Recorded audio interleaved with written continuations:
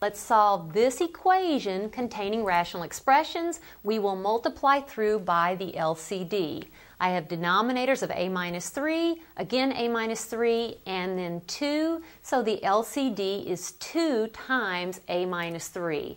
I will multiply through by that, which means by the distributive property, each term is multiplied by 2 times a minus 3. So 2 times a minus 3 times the first term, a over a minus 3, is equal to 2 times a minus 3 times this term, 3 over a minus 3, and then minus 2 times a minus 3 times 3 halves. All right, it's going to get very nice in just a moment.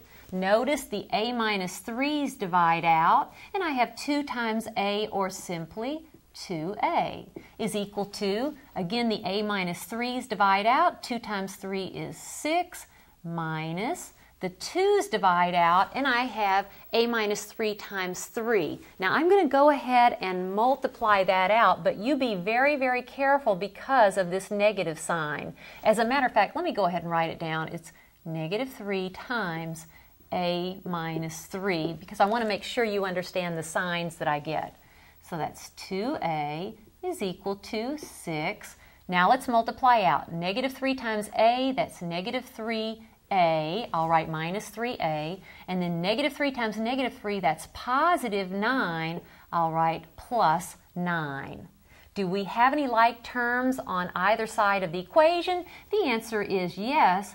On the right side, 9 plus 6, that's 15, and then I have minus 3a. Now let's add 3a to both sides. 2a plus 3a is 5a, is equal to 15. And then how do I finish solving? Divide both sides by the coefficient of a, which is 5. And I'll have that a is 15 divided by 5, or 3. Now, let's look at the original equation, because when you're dealing with variables in the denominator, you've always got to check and make sure that your proposed solution does not make the denominator 0. Remember, that's undefined.